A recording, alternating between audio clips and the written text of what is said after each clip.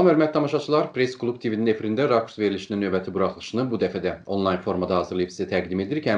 Yenə də qonağımızın uzaqda, hazırda İsveçrədə olması, həm də karantin rejimini əməl etmək üçün bu verilişi də onlayn formada hazırlamağı qərar aldıq. Qonağımız hüquqşünas Aqil Layiçdir. Aqil bəy, hər vaxtınız xeyir olsun. Təşəkkür edirəm. Bugün biz Aqil Layiçlə hökumətin koronavirusla əlaqədar aldığı qərarları təftiş edəcəyik. Martın 24-dən aprelin 20-sinə dək ölkə ərazisində xüsusi karantin rejimi elan edilib. Bu rejim dövründə koronavirus pandemiyasının yayılmasının qarşısını alması məqsədi ilə bir sıra qərarlar qəbul edilib. Nazirlər Kabinetinin martın 30-da verdiyi qərara görə insanların fərdi evlərində və mənzillərində daimi və müvəqqəti yaşadıkları yerlərdə qalmaları tələb olunur. İnsanların fərdi evlərdən və mənzillərdən çıxışı təxirə salınmaz tibbi yardıma zərurət olduqda, həyat və sağlamlığa bilavasitə təhlükəli vəziyyət yarandıqda, fəaliyyətinə icazə verilən pərakəndə satış və əhaliyə xidmət göstərən obyektlərə getmək, məişət tullantılarının atılması hallarında, eləcə də xüsusi rejim dövründə fəaliyyət göstərən təşkilatlarda xidməti vəzifələrini icra etmək məqsədi ilə mümkündür. Nazirlər Kabinetinin koronavirus pandemiyasının Azərbaycan ərazisində geniş yayılmasının qarşısının alınmasına dair aprelin 2-sində verdiyi qərara görə ölkə ərazisində müəyyən edilmiş qurumlarda və orqanlarda işləyən şəxslərdən başqa bütün digər şəxslər yaşayış yerlərini yalnız icazə ilə və xüsusi hallarda tərk edə bilərlər. Yaşayış yerini tərk etmək istəyən şəxs icazə almaq məqsədilə 3 indeks kodundan birini SMS-də 8103 nömrəsinə göndərməlidir. Şəxslər yaşayış yerlərini yalnız icazə aldıqdan sonra tərk edə bilərlər. Bu qərar aprelin 20-si gecə saat 12-yə dək qüvvədədir. Eyni zamanda karantin rejimində işini itirmiş və işsizlikdən əziyyət çəkənlər üçün hökumətin ayırdığı yardım paketlərini almaq üçün bəzi qaydalar da tətbiq edilib. Biz bugün bütün bu qaydaların hüquqi və qanuni əsasları haqqında danışacağıq. Aqil bəy, artıq bir aya yaxındır ki, Azərbaycanda karantin rejimi tətbiq olunub. Əvvəlcə bununla bağlı bəzi qanunlara dəyişiklik edildi. Daha sonra karantin rejimi getdikcə sərtləşdirildi. Bu qanunların və eyni zamanda karantin rejimində qoyulan bir çox qaydaların tətbiqinin hüquqi əsası varmı? Çox sağ olun ilk öncə dəvət üçün. Yəni, hal-hazırda aktual mövzudur. Konkret qanuni əsasa gəldikdə karantin qaydaları ilə bağlı məsələlərin qanuni əsası var. Yəni, istənilən halda bunu pis, yaxşı, formal olaraq İnzibati Xətalar Məcəlləsinə salıblar və həmin qaydaya da əməl olunması, ciddi şəkildə riayət olunması dövlət tərəfindən nəzarət olunur. Bu qanuni əsasdır. Qaldı ki, hüquqi əsasa gəldikdə isə, hüquqi əsas biraz fərqli mənada kəsb edir. Hüquqi əsas olması üçün mütləq və mütləq beynəlxalq aləmdə müəyyən olunan hüquq prinsiplərinə, eyni zamanda bizim konstitusiyanın da əks olunan hüquq prinsiplərinə əsaslanması vacibdir. Hüquqi prinsipə baxdıqda konstitusiyanın 71-ci maddəsində və eyni zamanda insan hüquq və azadlıqlarının həyata keçirilməsi haqqında konstitusiya qanununun ümumi ruhuna baxdıqda ümumiyyətlə, insan və hüquq azadlıqlarının məhdudlaşdırılmasının çox məhdud tərzdə həyata keçirilə bilər. Bunlardan biri fövqəladə haldır, müharibə şəraitidir, səfərbərlikdir və s.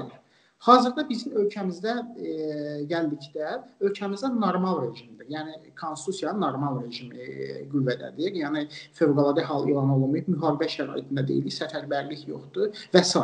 Vətəndaşın hüquq və azadlığı məhdudlaşdırılıbsa, onun legitim əsasları konstitusiyaya əsasən olmalıdır. Və konstitusiyada da orada məhdud sayıda legitim əsaslar göstərilib. O legitim əsas olmadan siz vətəndaşın hüquq və azadlıqlarını məhdudlaşdıra bilməzsiniz. Məsələn, vətəndaşın sərbəst hərəkət etmə azadlığı, tutalım ki, yaxınları ilə ünsiyyətdə olmaq, yəni fiziki olaraq ünsiyyətdə olmaq azadlığı, eyni zamanda sosial cəmiyyətə qatılmaq haqqı və s. kimi haqları hal-hazırda karantin qaydaları adı altında məhdudlaşdırılıb. O qanunidir və hüquqiliyə gəldikdə konstitusiyon hüquqi əsası yoxdur və hüquqi nöqteyi nəzərindən qiymət versək, legitim deyil. Amma ki, ümumi belə digər ölkələrin praktikasına baxdıqda və eyni zamanda pandemiyanın bu qlobal problem olmasını nəzərə alsaq, dövlətin hal-hazırdakı addımları hüquqi olmasa da məqsədə müvafiqdir. Hazırda tətbiq edilən sərt karantin rejiminin qaydalarını bir çox hüquqşünaslar fövqəladə vəziyyətlə eyniləşdirirlər ki, yəni fövqəladə vəziyyətdə də yəni bu qaydalar tətbiq oluna bilərdi. Əgər belədirsə, niyə elə fövqəladə vəziyyət elan olunmadı? Nədir hökuməti fövqəladə vəziyyəti elan etməkdən çəkindirən? Karantin rejimi hüquqi rejim kimi məhdudlaşdırıcı tədbirlər üçün istifadə oluna bilməz. Karantin əsas mahiyyəti ondan ibarətdir ki, o lokal xarakter, fərdi xarakter daşıyır və hər kəsə tətbiq olunmur. Məsəl üçün, karantini sən fövqəladə hallar çərçivəsində və ya normal rejimdə bir məntəqəyə tətbiq edə bilərsən və yaxud da müəyyən risk qrupuna daxil olan şəxslərə. Amma karantin qaydaları adı altında sən qeyri-müəyyən əhali kütləsinə onu tətbiq edə bilməzsən. Hal-hazırdakı vəziyyət, ölkəmizdə olan vəziyyət tamamilə de facto fövqəladə vəziyyətdir. Onun de jure edilməsi üçün heç bir maneə yoxdur. Necə ki, digər ölkələr, adi bir bizim qonşu ölkələr də bunu edib. Yəni, eyni zamanda Avropa ölkələrində bir çoxu, Amerika Birləşmiş Ştatları, hamısı karantin qaydalarını fövqəladə vəziyyətin çərçivəsində tətbiq edirlər. Digər tərəfdən, fövqəladə vəziyyət elan olunarsa, dövlətin birbaşa bizim fövqəladə vəziyyət haqqında qanunun 22-ci maddəsində konkret olaraq qeyd olunur ki, fövqəladə vəziyyət zamanı və eyni zamanda fövqəladə vəziyyətin nəticələrinin aradan qaldırılması üçün bütün zərərləri, yer dəyişmə, evakuasiya, məcburi işdən buraxma, işsizlik, iqtisadi faktorlar, sahibkarlıq fəaliyyətlərində geriləmə, bütün hər bir şeyi dövlət kompensasiya etməyə borcludur.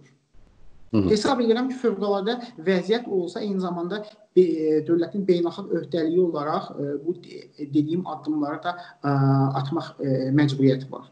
Karantin rejimi tətbiq olunandan bir çox insanlar cərimələnirlər və ya inzibati həbslərə məhkum edilirlər. Bunun qanuni və hüquqi əsasını soruşmaq istəyirəm sizdən, Aqil bəy. Əsasən də həbs olunanlara baxdıqda, yəni inzibati həbsə məhkum edilənlərə baxdıqda belə bir təəssürat yaranır ki, daha çox müxalif fəallar karantin rejimini pozma ittihamı ilə həbs olunur. Bu nə deməkdir? Yəni, bir çoxları deyir ki, hökumət karantin rejimindən öz siyasi məqsədləri üçün istifadə edir və müxalifət üzvlərini həbs edirlər. Əgər deyilənlər doğrudursa, hökumət indi bunu niyə etsin ki? Yəni, məqsəd nə ola bilər ki? Ümumiyyətlə qeyd edim ki, hal-hazırda daha öncə də qeyd etdiyim kimi karantin qaydalarına riayət olunmasına sərt nəzarət vacibdir. Eyni zamanda sosial tələbatdan irəli gəlir. Necə ki, bəzi ölkələrdə bunu həyata keçirirlər. Məsələn, mənim yaxınlarımdan da karantin qaydalarının pozduğuna görə cərimələnlər olub. Hesab edirəm ki, düzgün cərimələyiblər. Əks halda dövlətin atdığı addımlar məqsədə doğru getməyəcək. Digər tərəfdən bu digər şəxslərin məsələn də öz siyasi əqidəsinə görə və ya da dini baxışına görə sui-istifadəyə məruz qalması ola bilər. Yəni istisna deyil. Yəni, istənilən halda karantin vəziyyəti olmasın və yaxud da normal vəziyyətdə olsun. Bu tip hallar olacaq və bunun bu fövqəladə halından və yaxud da karantin vəziyyətinin əlaqələndirilməsinə heç bir zərurət yoxdur.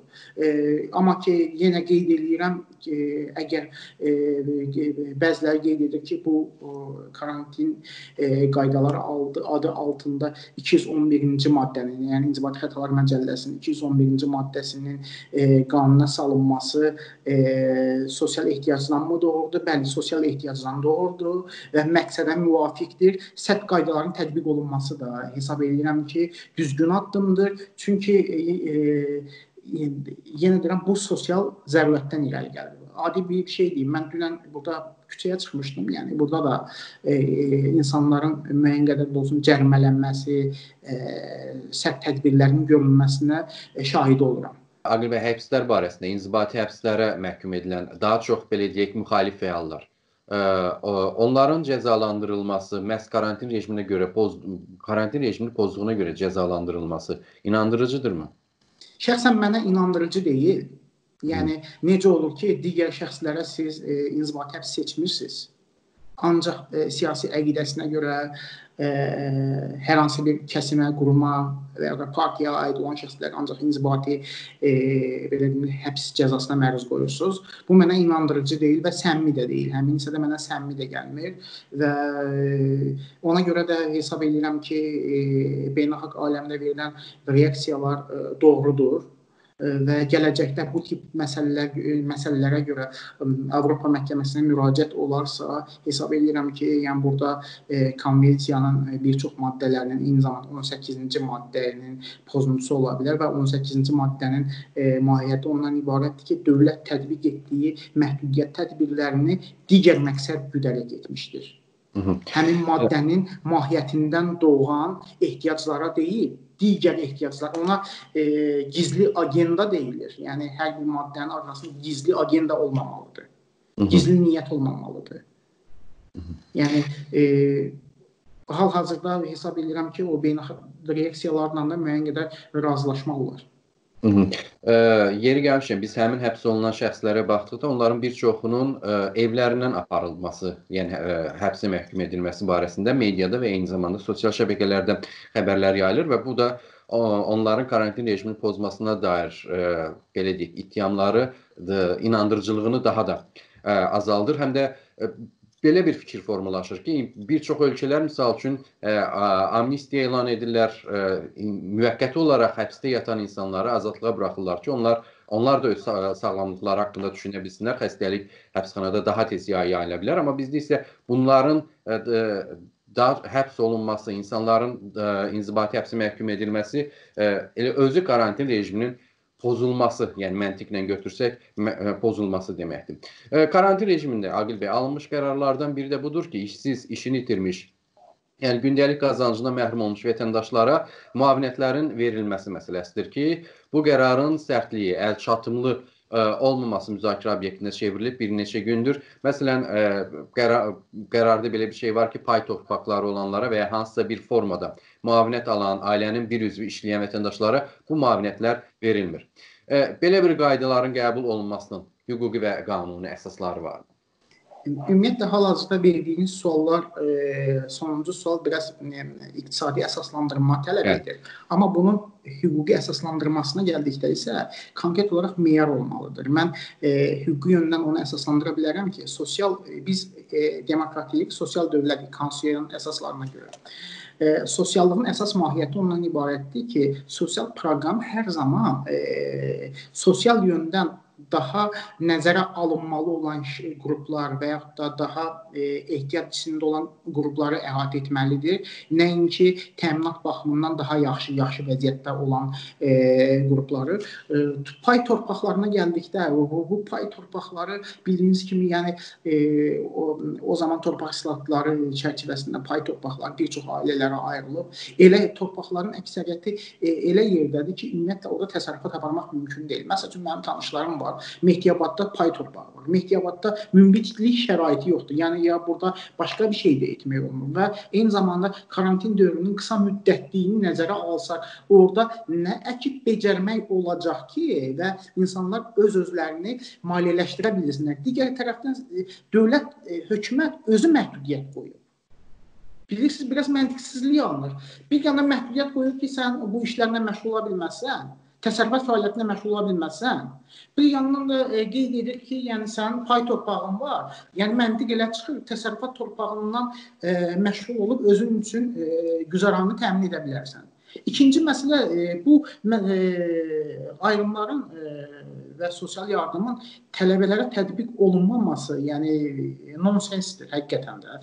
Çünki bildiyiniz kimi bir çox tələbələr Bakıda, yəni özlərini maliyyələşdirirdilər, istər qalma haqlarından tutmuş, istər gündəlik tələbatlarından tutmuş, günəmuz işləyənlər olub, əksər tələbələr tanıyıram, bu yöndə fəaliyyət göstərib. Onların nəzərə alınmaması nonsensdir. Digər tərəfdən, bilirsiniz, bəzi məqamlar var ki, yəni biz, mənim özümə də çoxlu suallar yönləndirir. Vəyin olan şəxslərə ümumiyyətlə bu yardımlar edilmir.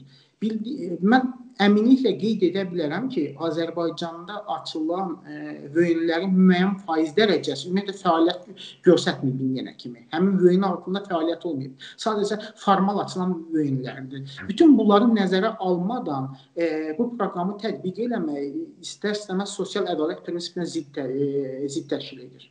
Çaşqınlıq yaradan məsələlərdən biri də jurnalistlərin fəaliyyəti ilə bağlıdır. Hətta qaydalarda KİV nümayəndələrinin fəaliyyətinə imkan verilsə də, sonradan bu fəaliyyət üçün icazə tələb olundu. Əmək müqaviləsi olmayan jurnalistlərin fəaliyyəti çətinləşdirildi. Aqil bəy, nə düşünürsünüz? Bu media azadlığına zidd deyilmi?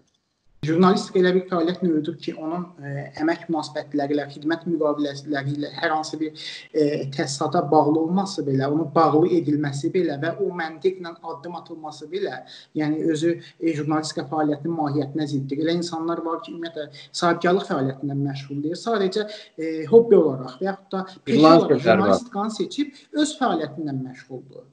Və bu tip insanlara qarşı hesab edirəm ki, ayrıseçkilikdir və qeyd edim ki, jurnalistlərin sərbəst fəaliyyətinin mahiyyətinə ziddir. Aqil bəy, son sualımı vermək istəyirəm sizə. Nə etmək olardı ki, bu belə deyək, gözlənilməz bir vəziyyətə düşdük və koronavirus bütün dünyanı qəfil yaxaladı və heç bir ölkə mən deyərdim ki, buna hazırlıqlı yaxalanmayıb. Nə etmək olar ki, belə bir dönəmdə? Qanunun tətbiqində ən gözəl nümunə onun xoş niyyətlə tətbiq olunmasıdır. Mən əmin edirəm ki, istənilən sərt tədbirlər olsa belə, xoş niyyətlə tətbiq olunsa, heç kimi inciləcək deyil, hər kəs də bunu qəbul edəcək.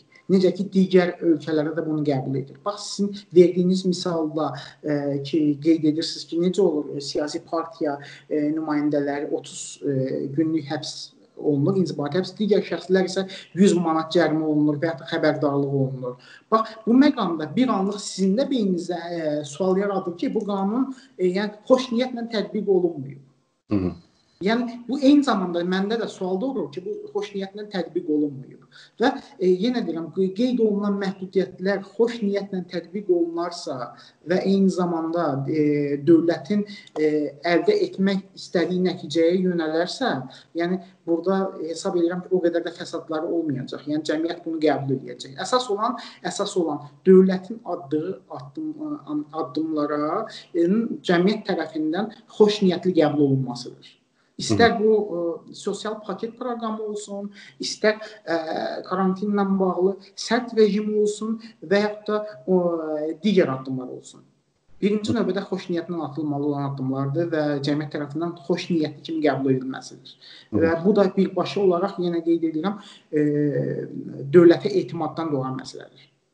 Hökumətə etimaddan doğan məsələdir.